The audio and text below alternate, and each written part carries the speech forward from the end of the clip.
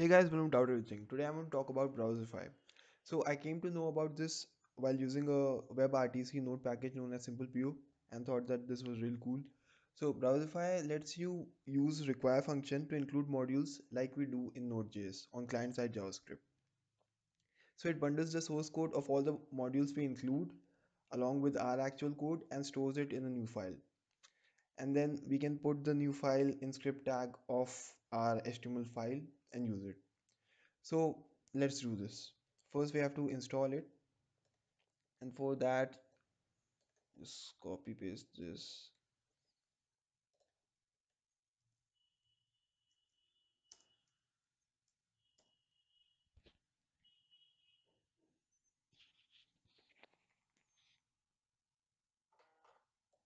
It's taking some time. So after this is done, we will include the modules that we require. So for this video, I'm using a module known as unique ID. So npm install unique ID save.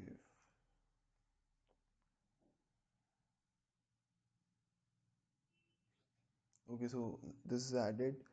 Let's go to our code here.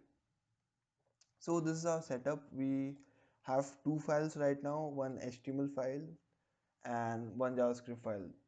So in the HTML there's nothing but just a div with ID result which will show our result, and a script tag which is right now has the source of main. So let's just include the unique ID module. So once unique ID is equal to require unique ID,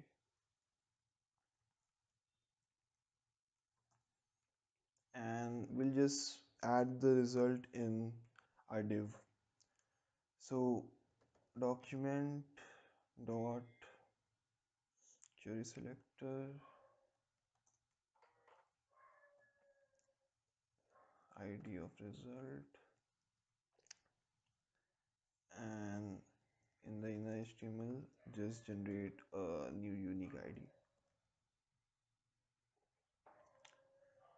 So right now this won't work because we haven't used Browserify, but I will like to show you what result will come if we use the code as it is. So let's go here, and as you can see that we have a error, reference error requires not defined, because client-side JavaScript can't normally use require. So now let's use our Browserify.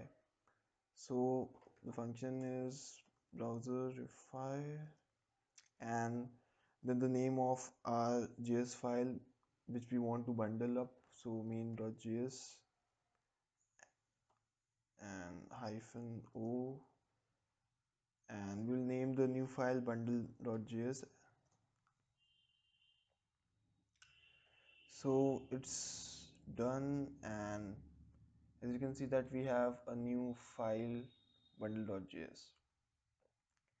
So what we need to do now is change our source code to bundle.js, and as you can see that it is working now. We have a unique ID in our div. So this is all for this video. I hope you find this knowledgeable, and if you do, press the like button, share this with your friends, and subscribe to my channel Doubt Everything.